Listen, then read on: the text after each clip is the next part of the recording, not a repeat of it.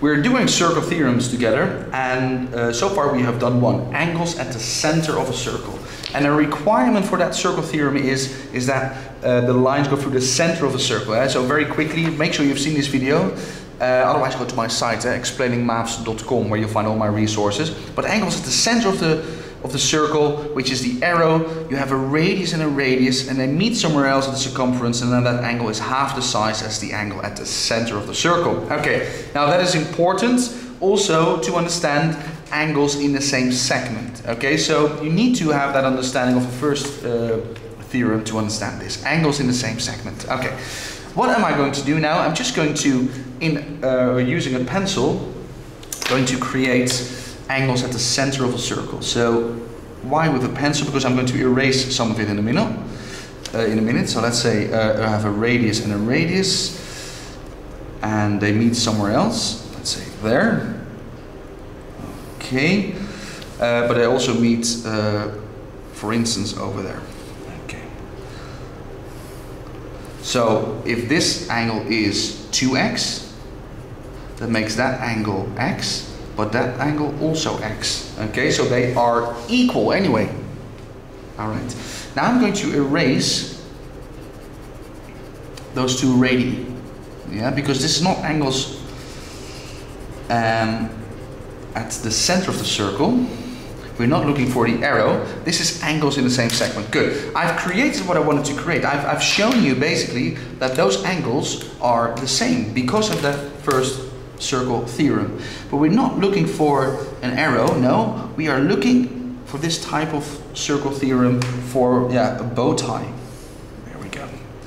Do you see that that's a bow tie? You know what a bow tie is? A bow tie.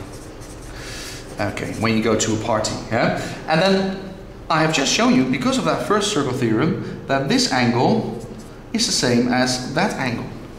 Okay? And something is going to happen with these angles as well. What do you think? Yeah, because they are vertically opposite, so they are equal. That means that this angle is the same as that angle. Okay. Now, it doesn't go through the center of the circle, as you can see.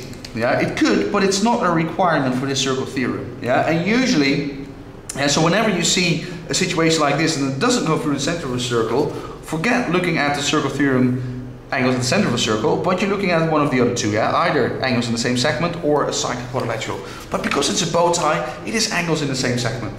And you already know now that these angles are the same and those angles are the same. Yeah? And how can you, because do I have to construct this every time? No, I don't. Let me just give it some letters, yeah? So how can you use this in practical situations then when you're solving these questions? I can say that angle ADB, yeah, so ADB, that's this angle, is the same as ACB. You agree with that? ACB. So, as long as those first letters and those last letters are the same, angles in the same segment, then the angles there in the middle at point D and at point C are equal. I can also say that CAD, that's this angle, is the same as